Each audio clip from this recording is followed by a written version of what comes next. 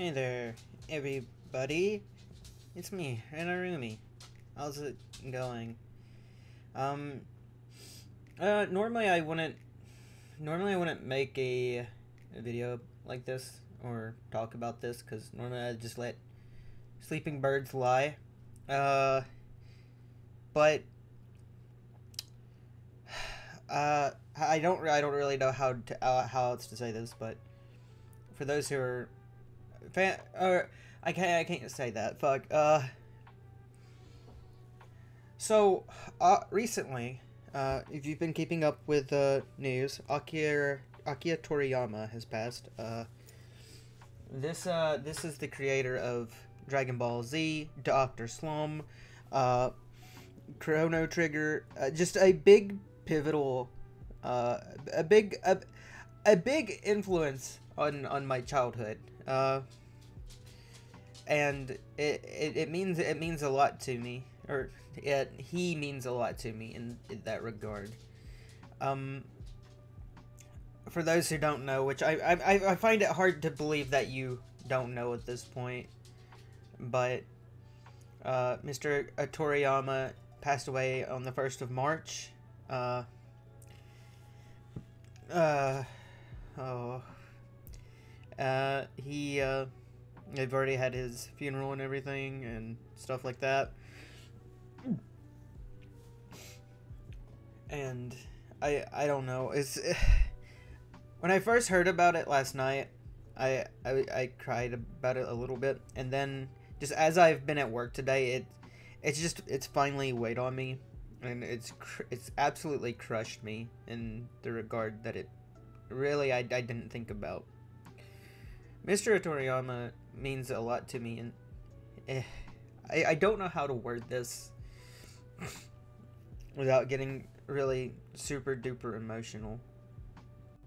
One of my fondest memories growing up was coming home, because coming home and getting to watch Dragon Ball Z.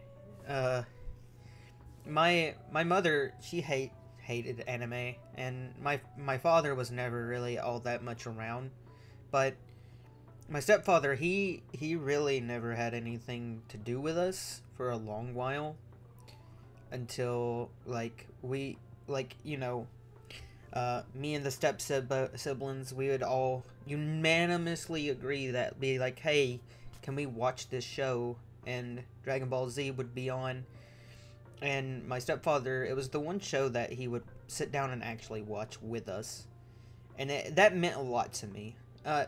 It may not seem like it, but when you come from a home where your family literally just doesn't talk to each other like they should, it meant a lot to me growing up, knowing that my stepfather, he made one conscious effort to try to be closer with us, and as I've grown up and getting older, he's continued to make that choice to improve and be better and try to treat us as his family. The reason I bring this up is because it's Dragon Ball Z. He wouldn't have done that. He wouldn't have been the way he is now if not for Dragon Ball Z, him watching it with us.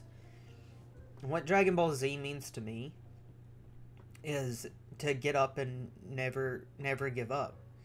Get up, never give up.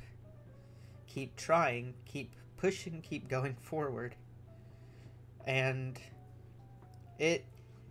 I hate to say it though, the world's gonna be a lot darker without this man. Toriyama's really, he inspired so many of us at a young childhood, and I damn it, man.